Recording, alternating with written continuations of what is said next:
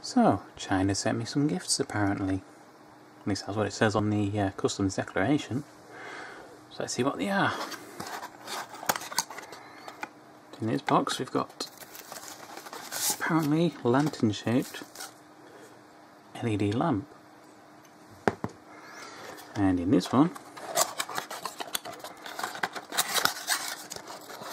we have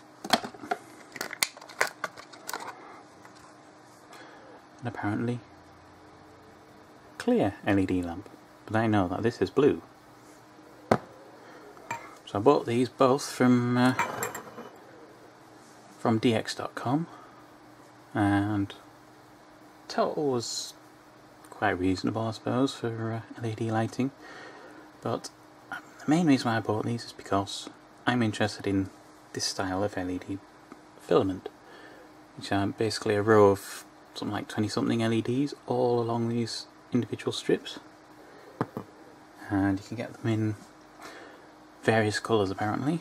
I mean, the only one on Dx.com for this one was blue.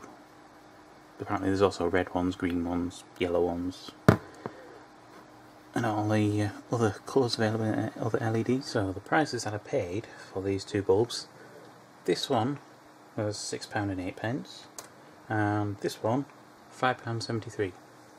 I don't know what that is in US or Canadian dollars or any other currency, but check out Dx.com. I'll stick a link in the description below, and you can check them out yourselves. Anyway,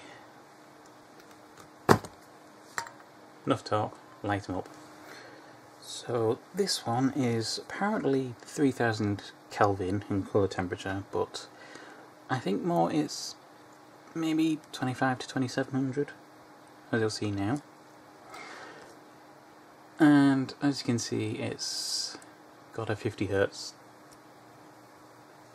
flicker to it, hence you've got all these waves going down the screen.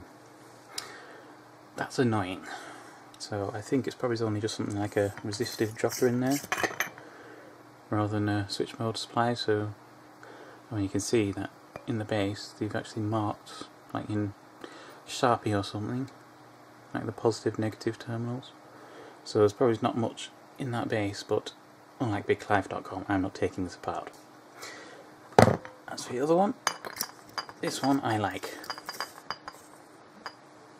It is an exceptionally intense blue. I'll just knock off these two lights. It's very, very blue. And as you can see, no 50Hz flicker because it's got a decent power supply in the base, which apparently is 85 volts to 265 volts, so perfect for use in like the US and Canada and Australia or wherever. Ooh, I forgot to turn my lights back on. So this doesn't really have much use, but I do like it because it's blue. This one, if it had the same power supply in the base as that one, this would be nice as a decorative light. Forgot to do the colour comparison, but yeah, it's not as nice. Considering the shape and size of it, it's pretty neat, but with that flicker, no, I don't like it.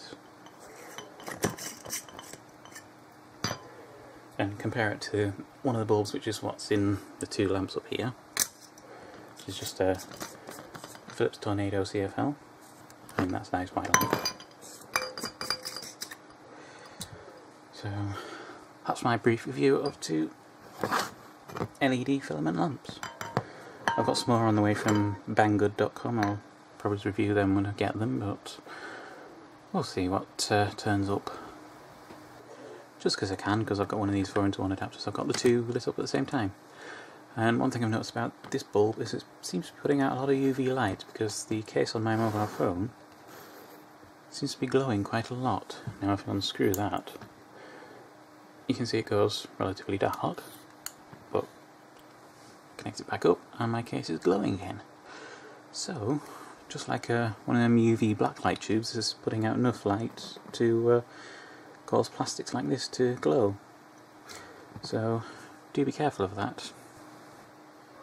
Another thing about this bulb, aside from the flickeriness, I've noticed that the glass seems to be a bit discoloured. Put a white background on there. You can see that the glass actually has a kind of brown tint to it, like they've overheated the glass or something, or it's impregnated with something that's scorched, because I don't know how well you can see that, but there's a big patch of something going on there. So I don't think the glass has been blown too well. So I think that's just a manufacturing defect, but I mean, there's a few things going on in there which probably won't be able to pick on camera, but there's like bits of fluff in there, and there's a piece of glass attached to one of the filaments. So it's not perfect. It's not going to be something that you can buy like from B&Q or something, even though they probably just buy the same stuff.